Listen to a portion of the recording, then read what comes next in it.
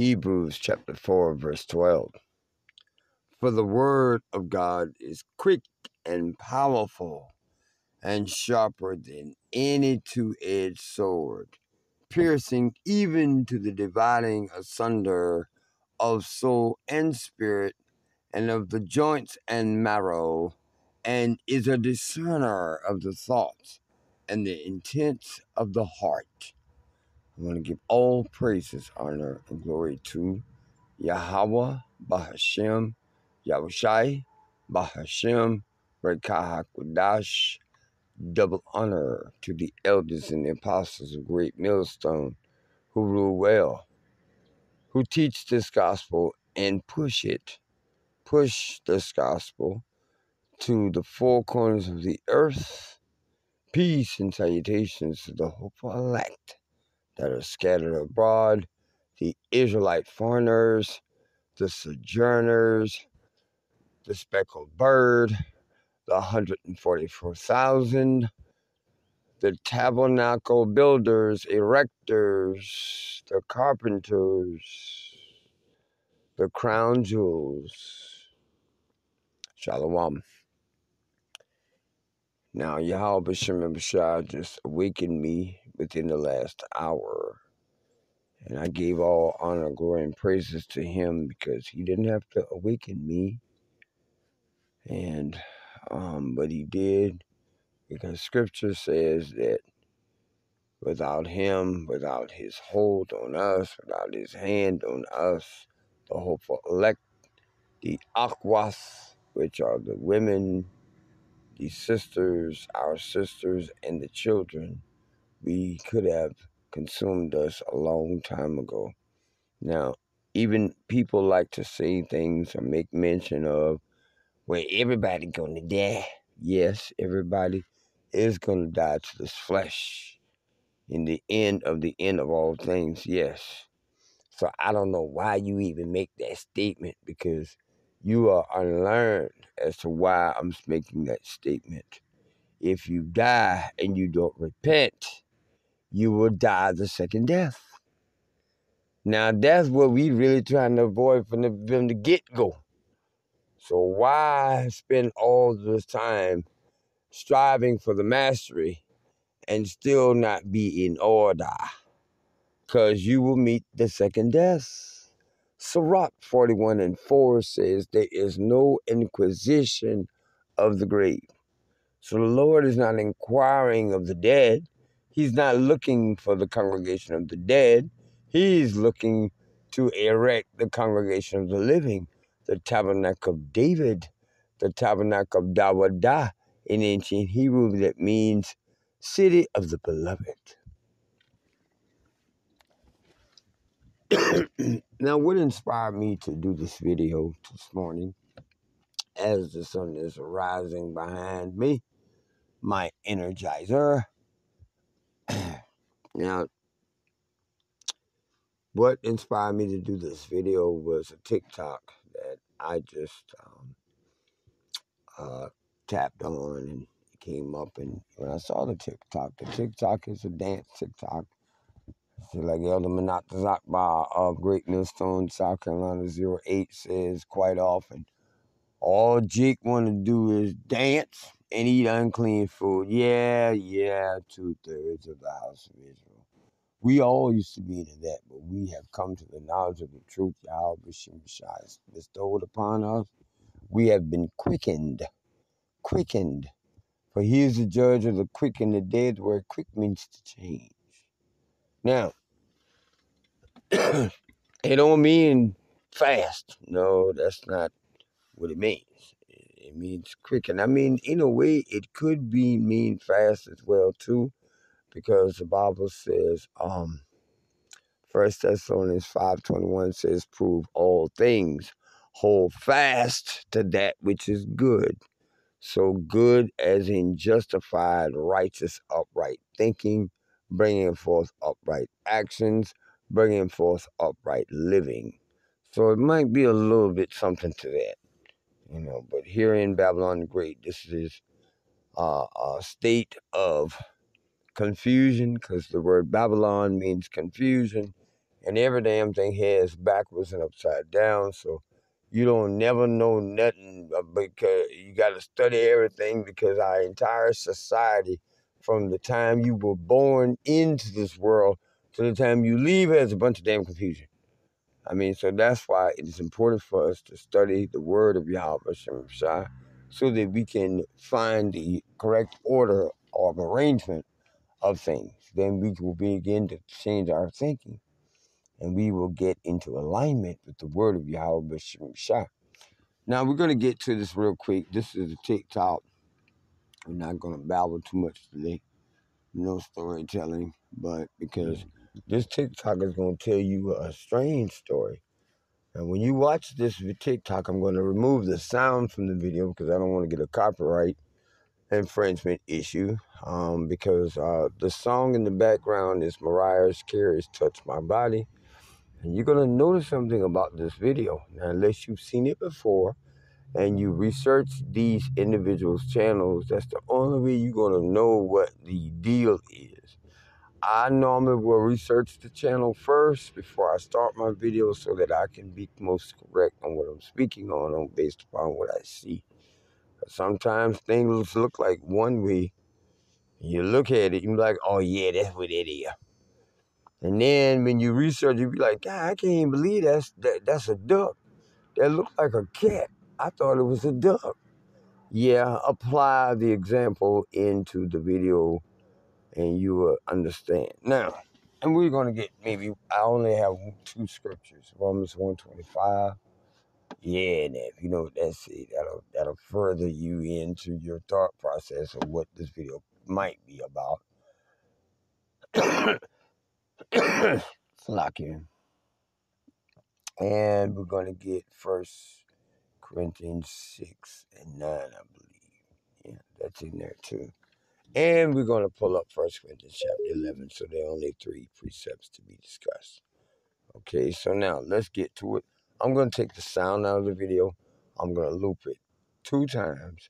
And then I'm going to put the sound back in, because the sound, when I take the sound out of the video, I'm also going to take the sound out of you hearing me with these scriptures. And that's the only important thing that we need to do for sure, is to teach the word. 2 Timothy 4:2 says, preach the word, be instant in season and out of season, with all long suffering, which means patience, and instruction in righteousness, reproof, or correction, right? So we're going to preach the word today, this morning. Now, let's take the sound out now.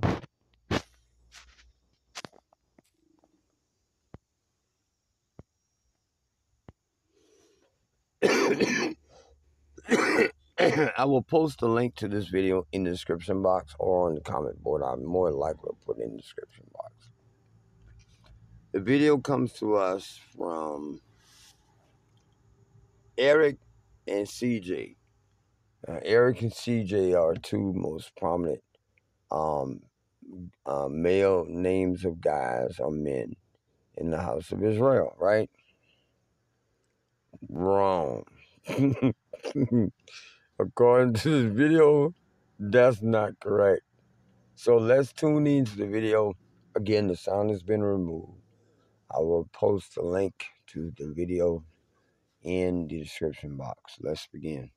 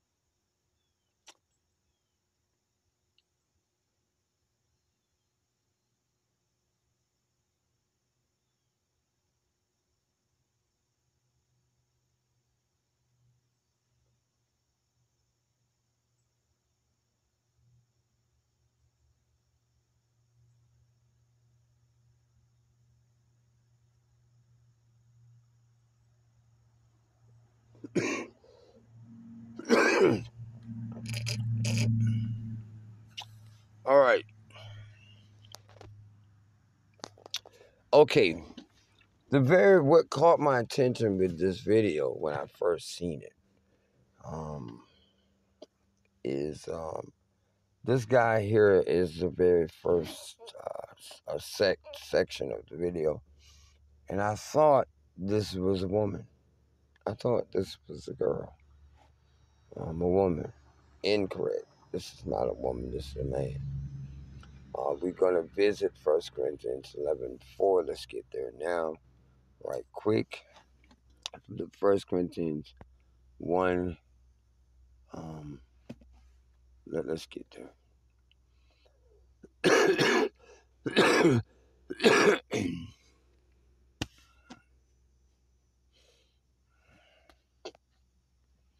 Every morning I wake and I'm a little congested. Every morning. Do I have a dehumidifier? I have a not a D. D means of, not a humidifier in my room, but I have some plug-in issues with my plugs. I know some of my electrical sockets need to be changed out, and sometimes everything else in that plug will work all night as I sleep, but in the morning my humidifier will have turned itself off, and it has water, and I bought it about 2 months ago from Amazon, so it's not an old piece of equipment, and it didn't turn itself off because it was overheating because it had no water to diffuse. So that's the socket. Okay, so I try my best, and at work, I work in a grocery store, in a deli slash bakery slash soul food line every day at lunchtime, starting at 11 p.m. And the pagan holiday Christmas is the only day the deli is closed in here. The only day. Every other day is open. Saturday, Sunday, everything. So when I head off to work, um, when I head off to work, the heat, the heat from the cabinet, the stove that we serve the food out of, that we fix the plates out of, is dry, no moisture heat. Because some stoves like that have water in the bottom, but the ours don't have that feature. So it's not but dry, hot heat. And there's a heating element on the bottom below the food, and there's a heating element and lights at the top of the food. So you get it all. I mean, you be like, damn, am I on a ship called Sun? And then I go back and forth to various coolers and freezers, and where we keep the pies and the cakes, adding the cheesecakes in the freezers. And that's cold, very cold, non-moisturized air. So when you go back and forth, back and forth, back and forth, back and forth, you end up in the middle with runny nose, postnasal drip, voice changing, voice not clear. And it'll be like this for me for at least another hour or two. And then it'll clear up a little better. Then my nose will start running. Then my nose will stop. Then I'll get stopped up. Yes. So let's go here. Let's visit 1 Corinthians chapter 11, verse 14.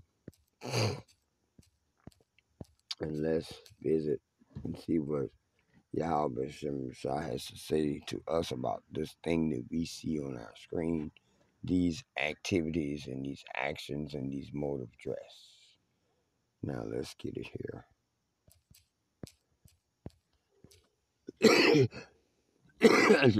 I really need to work on 2 prophecy videos today and get them to the channel and to the backup channel.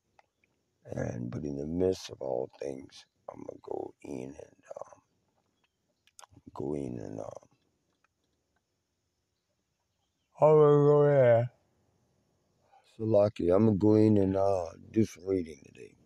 Okay, so now, 1 Corinthians 11:14. Does not even nature itself teach you that if a man have long hair, it is a shame unto him? But if a woman have long hair, it is a glory to her, so her hair is given her for a covering. Okay. A new living right inside. Isn't it obvious that it's disgraceful for a man to have long hair? And isn't long hair a woman's pride and joy? For it has been given to her for a covering. Okay, so nothing else needs to be said. Let's return back to the video.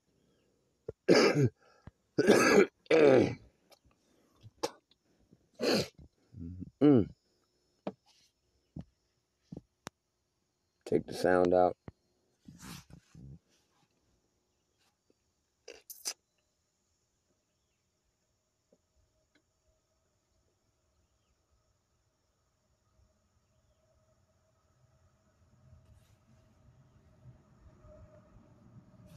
Okay, this guy, the second guy, now he comes in the room with a purse in his hand. That didn't stand out too much to me because he could have been retrieving his purse for a woman or for his mother, and maybe they're getting ready to go someplace and whatnot. So that does not stand out to me. However, it can stand out because by the fact that he's bringing the purse out and with all the other elements of the video, it could be he is trying to let the audience know that he is one of them girls, so to speak. Let me get my purse. Come in here and show these foes. That's the best I could do with it. Just show these foes how to do the darn thing, because they got me messed up. I'm not one of them kind of girls. I'm one of these. Yes. Around the world, 3 snaps. Pow.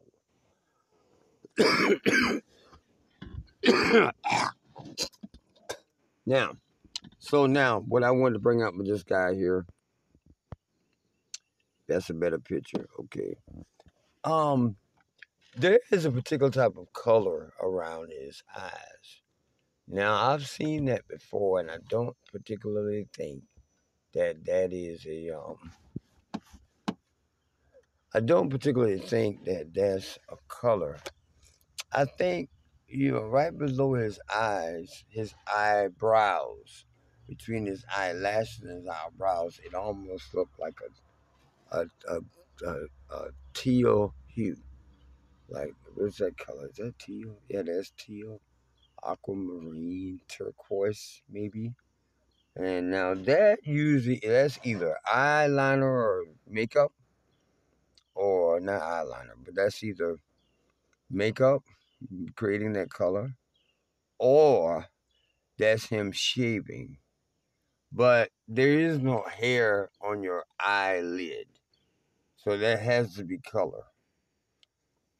There's also you also see it on his neck, around his Adam's apple area. It kind of looks kind of shaded and colored.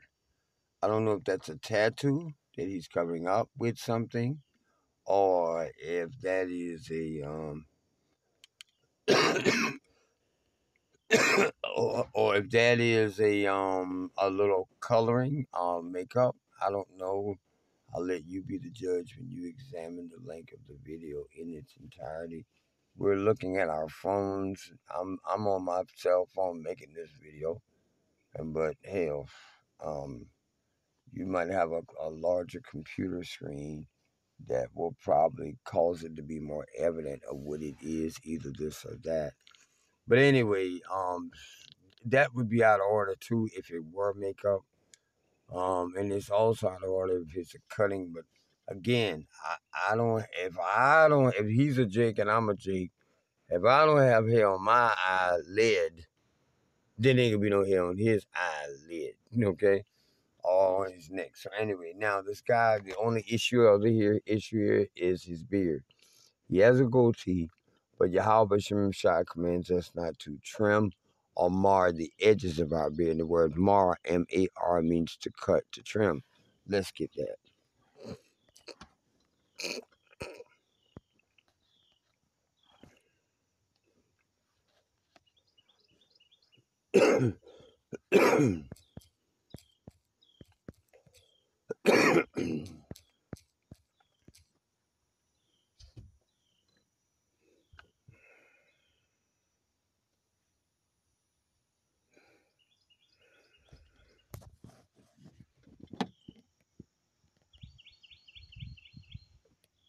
Okay.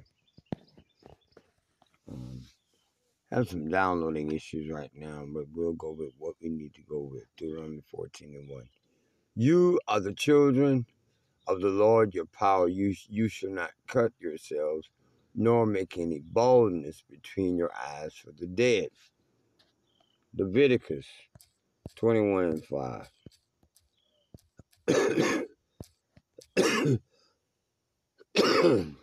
They shall not make baldness upon their head, neither shall they shave off the corner of their beard, nor make any cuttings in their flesh. New Living. The priests must not shave their heads, or trim their beards, or cut their bodies. I'm going to highlight it.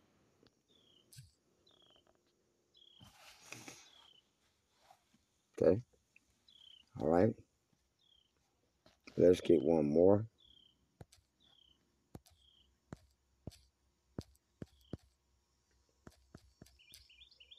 Leviticus 19:27, I believe. I think it starts at the 28th verse. You shall not round the corners of your head. That's taping up in the front with the clipper. The barber stands in front and he edges it up and makes it neat all the way around the ear back to the nape of the neck. Most tribe of Judah women refer to that nape as the kitchen, so to speak. Well, don't clean that kitchen up back there. Just let your hair, don't even touch it. Comb it out, wash it, comb it out, put moisturizer or grease on it, and comb it out and let it be. Yeah, it's going to look like two upside down mountain peaks back there because your hair is going to want to grow down your neck a little bit on the left side and on the right side. This is the commandment of Yahweh B'Shem B'Shai. We are the children of Israel, are the lot of his inheritance, his portion to given, dedicated to the Lord. Power, Deuteronomy 32:9. We'll go into that. Also, Deuteronomy 76, for you are a holy people, a special people unto the Lord. Power himself, because we are his portion, okay, of the nations of the earth. Okay, there are 18 nations of people on the earth. Ecclesiastes 4:16. There is no end to all people, all to the people who have come before them, or the people that will come after them. Why? Because God requires that which is past. Ecclesiastes 3:15. That's why. Okay, now let's get it here. Leviticus 19:27. You shall not round the corners of your heads, neither shall you mar the corners of thy beard. You shall not make any cuttings in your flesh for the dead, nor print any marks upon you. I'm the Lord power. That refers to tattoos. Okay. Any marks for the dead refers to if there are any things that I'm aware of. You know how people when their mother passed away, they have a tattoo of their mother's name written on them. There you be. It's not hard. You can make it hard. Let's New Living Translation on the right hand side. Do not trim off the hair on your temples, and on your temple, that's taping up right above your ear, going back up, coming around the ear with the clipper, going back up again. Some people even go as far as getting a razor when they get home from the barber and putting a little shaving gel in those areas that they want even neater, more cleaner than that, and shaving. You should not make any baldness in your head. If you're losing your hair, let it be. Don't go up there and say, oh, I got 5 strands over there and 12 over there on that side. What is this great white hair? Lord, I tell you, I look bad. Let me get a razor and shave my hair bald. That is unlawful according to this word. We studied that in Leviticus 21:5. Go back, return there.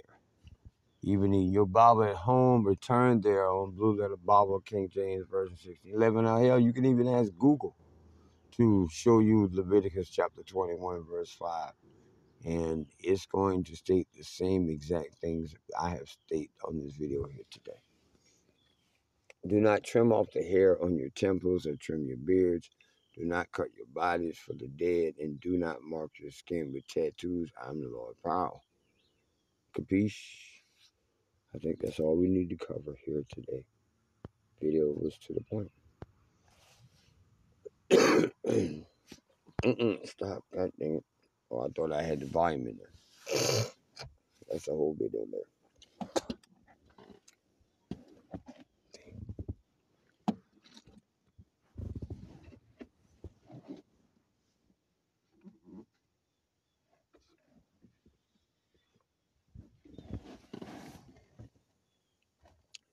They dance better than the damn women's. Damn. Now let's get this. Let's wrap up. Let's get Romans 125. We can't exactly say that the scripture is gonna hold water on their actions, like their personal relations, because I'm not aware of what they do outside of this video. But we can just imagine, I'm sure, because there's enough individuals in error of that. So we're going to cover it for that specific reason. Romans 125.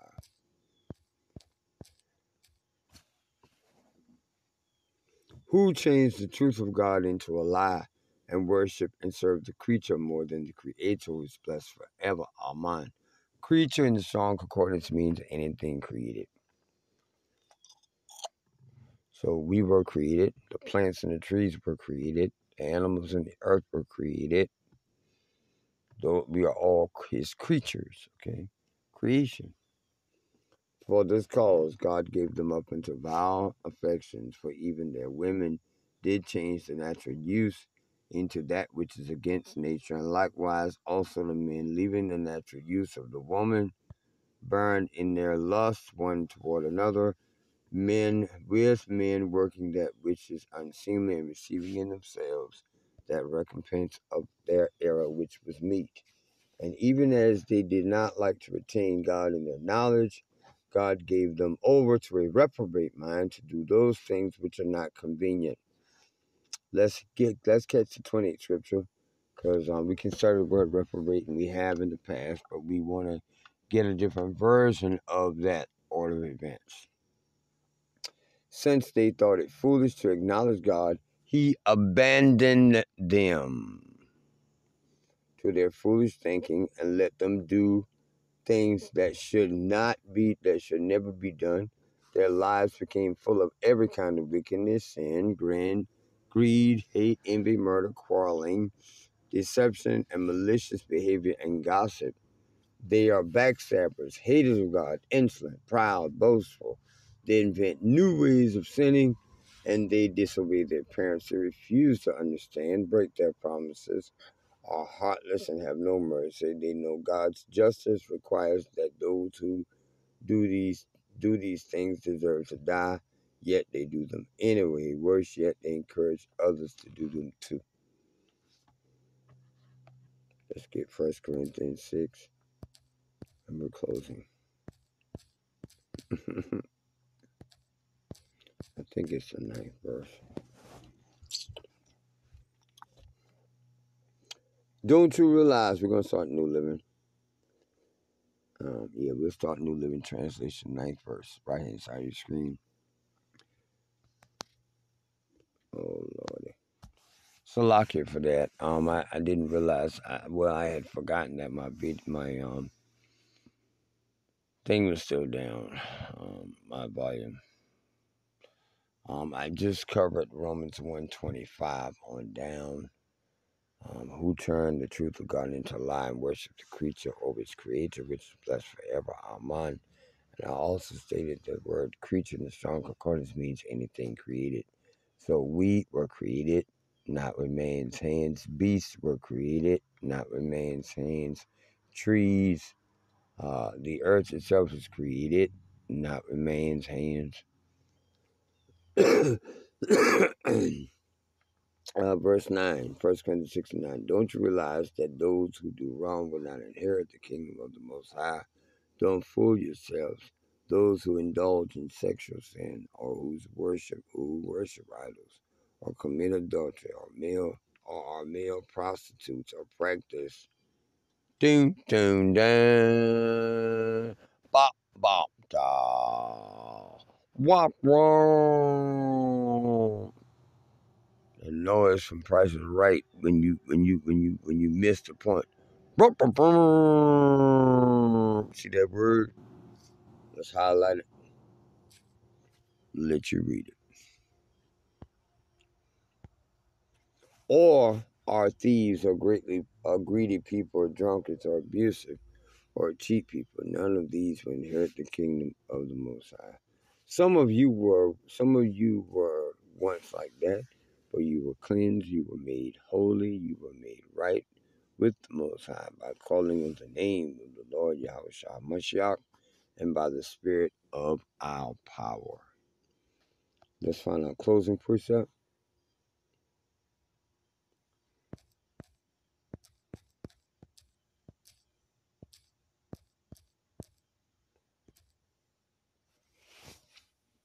If you love me, keep my commandments. Next closing precept. I hope this lesson has been edifying, has come to the honor, glory, and power of Yahweh B'Shem Shai B'Shem Kai Kodash. Sanctify them through thy truth. Thy word is truth. Make them holy by your truth. Teach them your word, which is truth. John 14:6 says, I'm the way, the truth, and the life. No man cometh unto the Father but by me. Psalm 40, verse 6 and 7 says, Lo, I come in the volume of the book. It is written of me, I delight to do the will of my Father, which is in heaven. Double honor to the elders and apostles of Great Millstone who rule well. Peace and salutations of the hopeful elect scattered abroad. House of Israel building the tabernacle of David. Shalom.